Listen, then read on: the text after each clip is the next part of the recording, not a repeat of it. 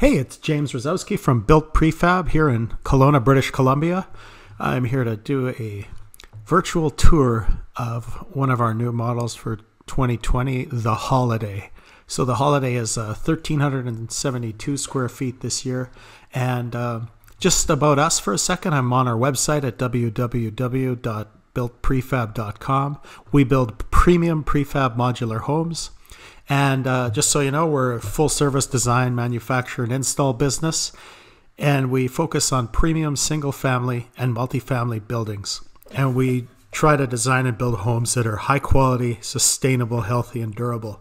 So I won't show you too much on this website because we're going full 3D. But I do highly recommend that if you've been on our website that you get a hold of the buyer's guide, which will take you right through our design process, which we're also going to talk about today on this video, and then as well as the Design Catalog, which has all of these units in them. So floor plans, renderings, just scrolling through them.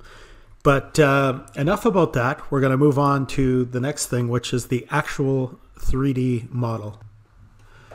And that model is just shown here. So we're going to start at what we call Built World 2020. And what this is all of our homes for 2020 in a single area.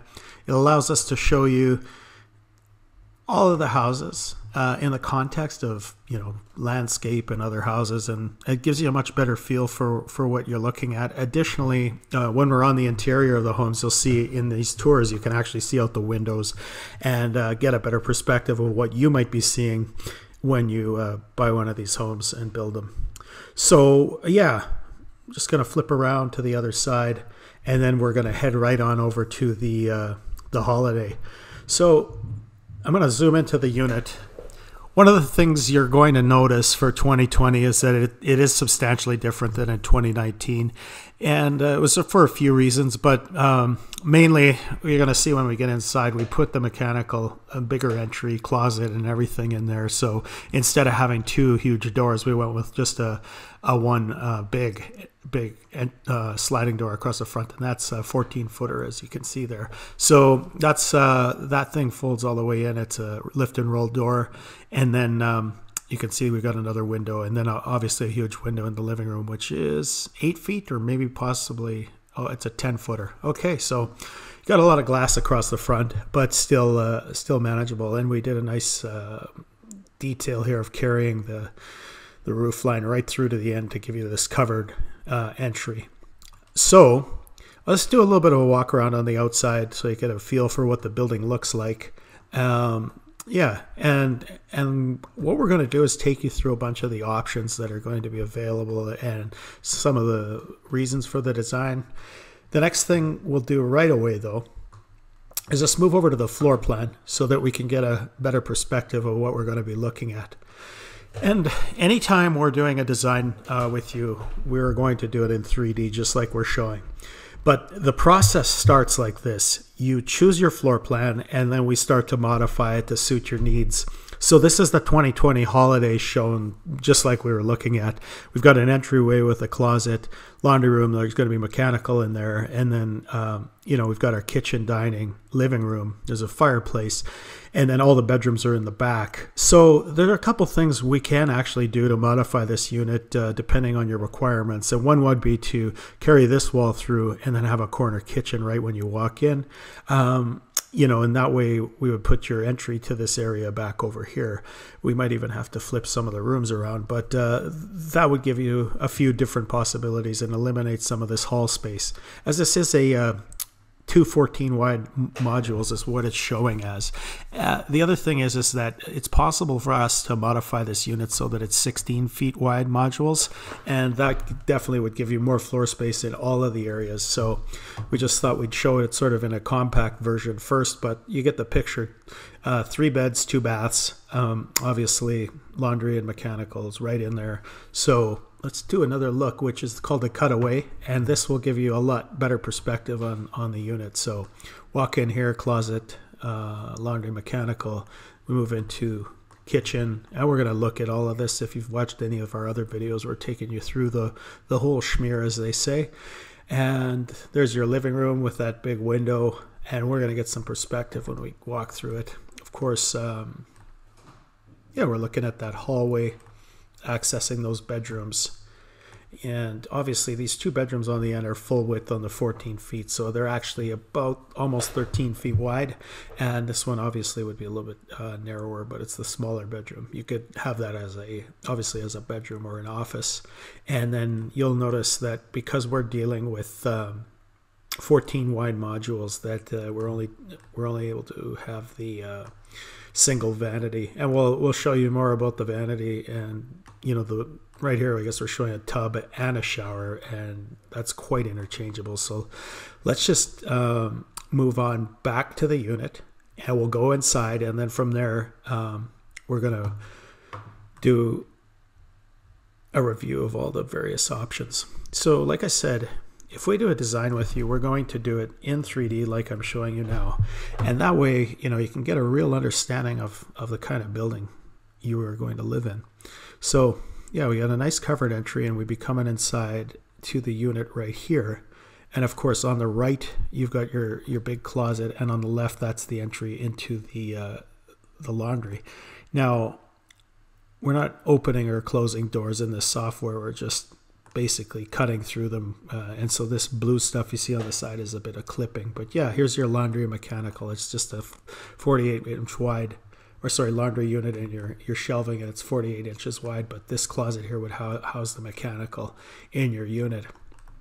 And so yeah, come in, and then the next thing we see is obviously this hallway to the left, then the whole living area all in one sort of space. And the beauty is the living area really focuses on whatever the view is out the front. So we're going to come back into this area after we kind of tour through the house. So just imagine we cut a right. This second door, I guess, is that bathroom with the shower. The door after that, of course, is your bedroom, and then the final door here at the end is going to be that other bedroom. So just so you know as well, like in a unit like this, when we're dealing with 14 wide, the doors are 32, still pretty decent, 30-inch doors, and yeah, still pretty decent in width, but obviously if it was a 16 wide, we could move up to 32 or even 36-inch doors, depending on what your requirements are. So if we look over here, yeah, so had we cut a left when we walked in, of course, that gets you into the master bedroom, got your closet there, and then it's got the ensuite. We're showing a tub in there. You'd probably flip that around, tub in the other one, shower in this one, but as you'll see further on, it's quite easy for us to make those changes for you in your design. Yeah, and we're showing sort of like a smaller one-wall kitchen. So like this configuration, I think would be more of a rural setting, possibly like a second home cabin or whatever. But still got a full bank of millwork. This is just a 30-inch fridge, but we have other options that I'm going to show you. Got a range and a microwave with a fan in it. It's the Frigidaire Professional line. And then our island with a 24-inch dishwasher. So just flipping around, what I'm going to show you is, what kind of view you might have if you were in the kitchen. And of course, the zoom is a little weird. I'm going to add some perspective, but that's those big doors leading to the outside. You have your barbecue out there, and you obviously are in total command of this house. As the entry's right there, and then you can see the rest of the living room, and then of course everybody in the back who's sleeping is sort of separated or whatever. It's a fairly large dining room. Of course, we're showing 6-seater with our tube lights, and we'll talk more about that. We put a nice window right at the dining room, and then right in your living room here, we've got the big 10-foot window and a gas fireplace. And so, that's the unit. I think before we go on too far, I'm going to flip over to another model where I can show you an alternative fireplace that we offer, which is a wood-burning stove. And you'll find this in the model guide for the unit here. So, boom, fire on. There it is. So, yeah, it's your option. No fireplace, gas fireplace, or we go with the wood-burning stove that we throw on a piece of quartz, and it's beautiful. So really all dependent on your requirements and then, of course, your use. So yeah, when you're going through the process with us, just like we detail in that buyer's guide, which was just behind the screen here, I believe, and I'm going to move it up over there. If you're going through the buyer's guide, it lays out this process that we would follow when we're working on your design. So step one is to choose your floor plan. Obviously, you've got to figure out a house that appeals to you, and then from there we start working on some of the details. And of course, like even with this floor plan, just like I said earlier, it could be modified to suit you a little bit better. So the next thing we do after we're done with our choosing a floor plan and sort of figuring a bit about it generally is that we'd look at energy performance. And so here's some details. And the reason why we were going to do this early is because it can affect the floor layout of the house.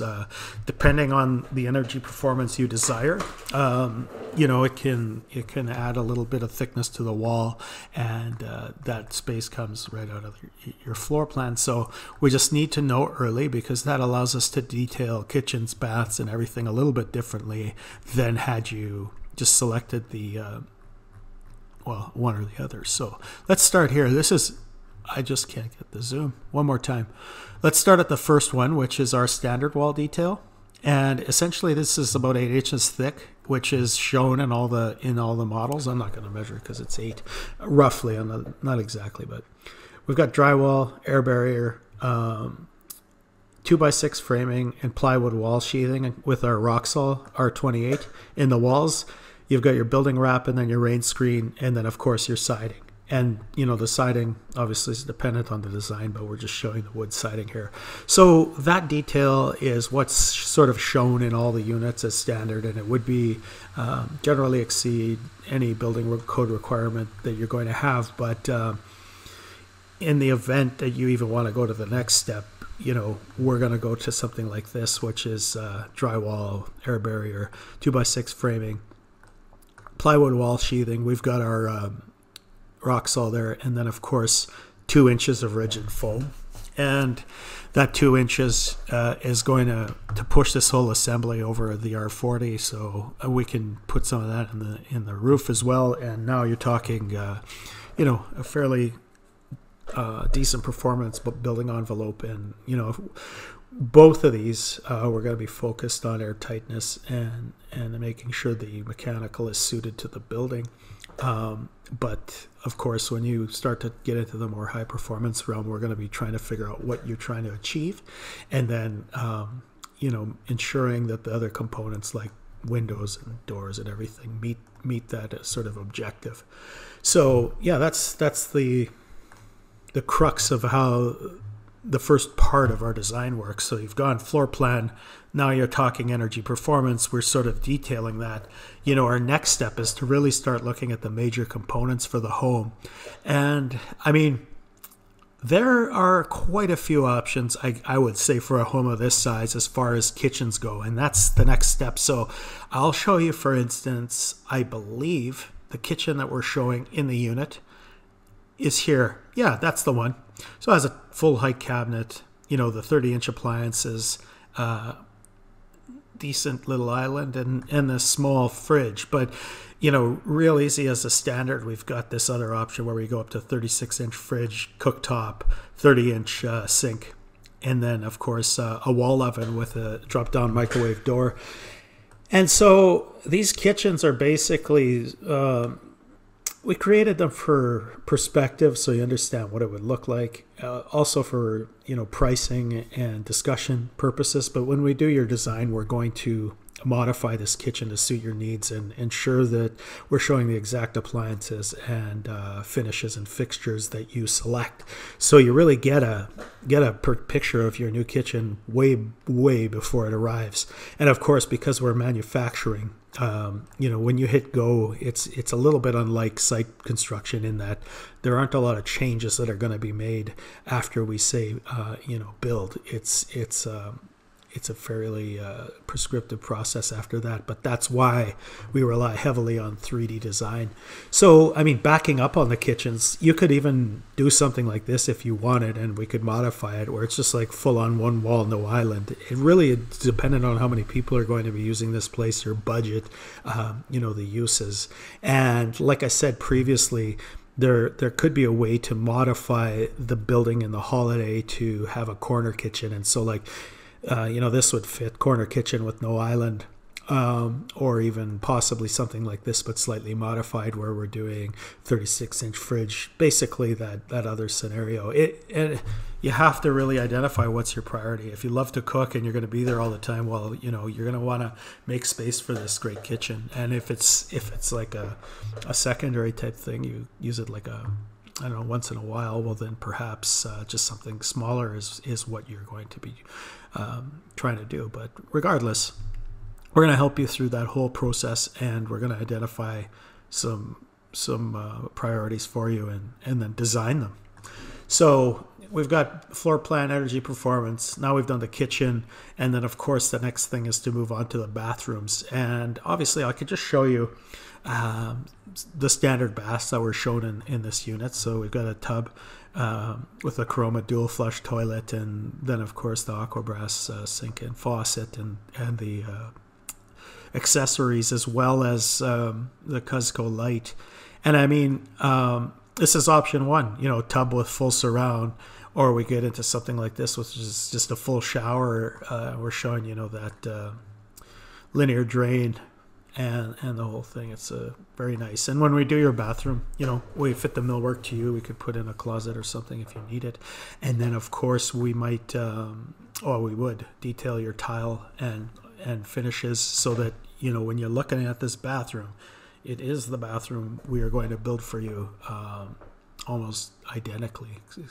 So one other thing I guess I could show you, or two other things are, if it was a high priority to you, we could find some space for a half bath, which would be sort of this configuration. Or, maybe you want this unit and you don't want 3 bedrooms. Another option might be to do something like this, which is throw in a big master. And I'm sure we can figure this out. It's just you're going to lose probably a bedroom off the house for something like this. But again, it's all about your priority and your budget. And we've got a lot of standard details that we can offer. So yeah, from this point, we're going to move on to closets and millwork. And so I'll just show you here. This is our standard closet detail. Essentially 8-foot tall doors that match the rest of the house. And these closets can, for the bedrooms at least, are anywhere from 5 feet all the way to 12 feet wide, or, the full length of the room. And we are showing them all with a shelf and a rod. So really your choice, if you want to go with something like this, or, our other option is the second thing is all built-in millwork. So, we're showing that 5-foot built-in, which is, definitely makes a statement in your home, and we would design it to match the rest of the millwork. And of course, when your home comes, you're going to have all this in there already. And if, kitchen appliances, all the lighting, all the drywall, flooring will be in. And this here would also be in your rooms. And I mean, we could do built-in millwork in the bedrooms if you want, in the entry and so forth for this house. So far, if we sort of regroup, we've been through the floor plan, energy performance, kitchens, bath, closets and millwork. We moved to laundry. Since this is a tight floor plan, like we're really showing just this small laundry unit here, which is only 48 inches wide, but, we have a couple other options where, we get a bigger sink. I think this one's more around the 54-inch wide. And then we're showing a small sink with two cabinets, which is more around 60 inches. And then, of course, we're getting into the bigger ones. Obviously, something in one of these 3 ranges is going to be the configurations generally that you would want to have in a home like this. But, we work through it. And, again, it's your budget. Like right here, I'm showing no quartz behind this, but a quartz counter. And then this one's got the quartz backsplash. It costs a couple extra bucks, but it's your call. I think once you get into these bigger ones, you're going to want to have that for sure. But it really is use dependent and also budget dependent. So we would work through that. So after we're done that laundry, we're going to move on to the windows and doors. And I think the best way to deal with that is to go back to the design and just take a look at where, you might want to be thinking about other windows and doors and just about what we could do. So like as an example, this is obviously contemplating that you're able to walk right out of the house into this deck area. But if there's some reason, like a slope or whatever, or you're on a cliff that you cannot do that, or you're not going to have a deck in front of here, we can revise this area to be windows, or we could have a door here. It's not that hard, but what we really be doing in the design is choosing from a selection of windows that we've got. Like, as you can see, they're all sort of in a vein that matches the aesthetic of the building, and we have a variety of sizes. And then we're trying to capture your views and making sure that you can see what you need to see, like maybe windows here.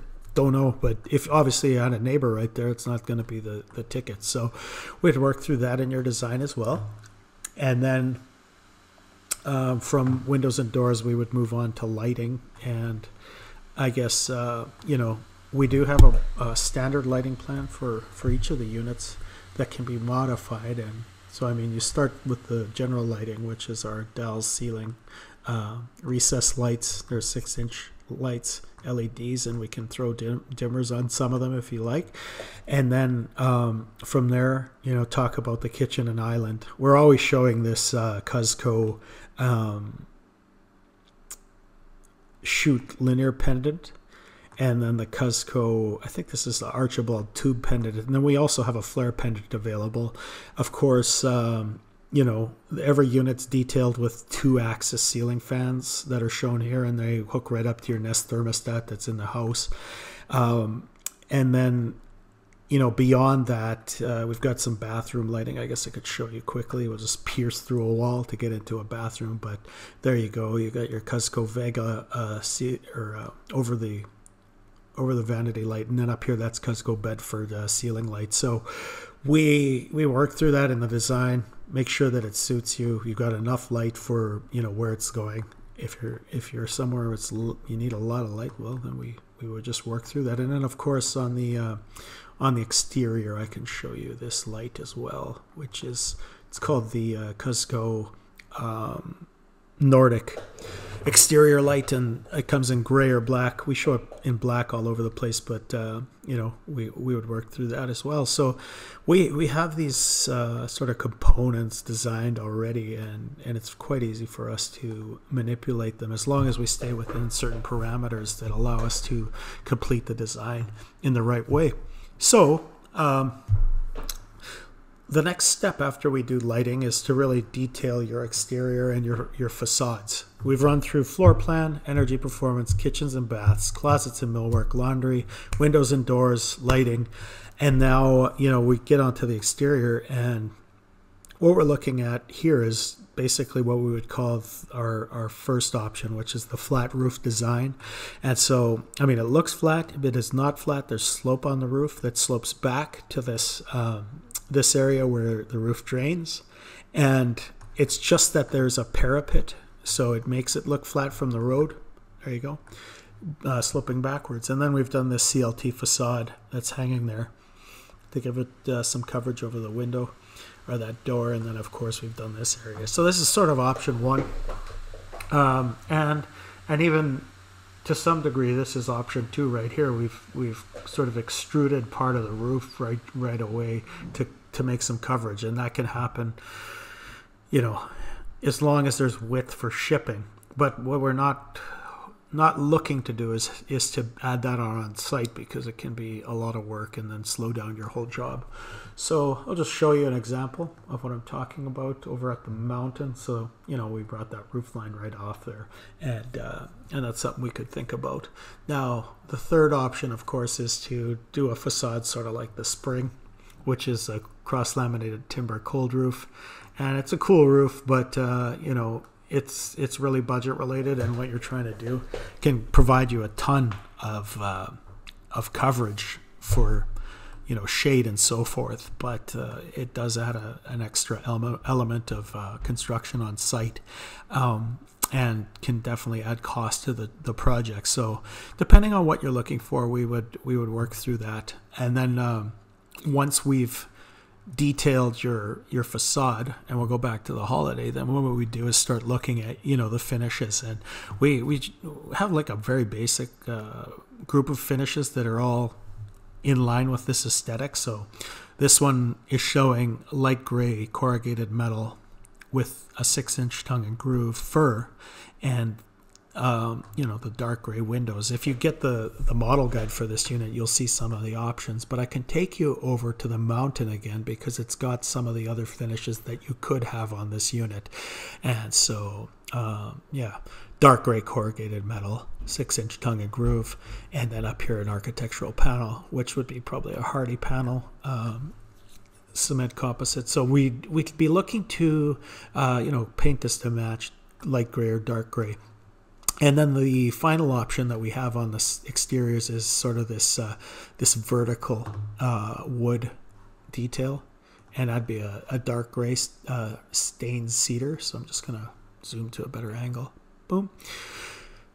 Yeah, dark gray, and we throw it on vertically, and it's a neat detail. But really, you know, you've got to know what your sort of what you like, and then what's going to be best for your purposes. Whether you want low maintenance, you might want to go with the corrugated metal, or if you're looking for, you know, fire prevention, obviously corrugated metal might be better.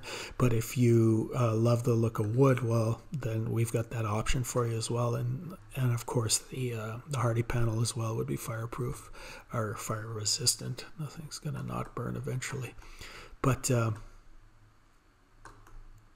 that's basically it. So let's just zoom on back to the holiday and wrap this up. But just so you know, we've got that process in place where you're going to choose your floor plan.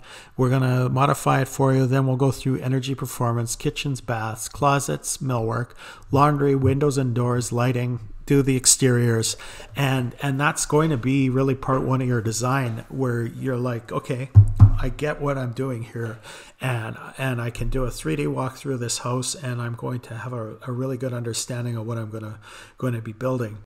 And we do that for like as a stage one. So if you go on our website, you'll find that as the design stage one.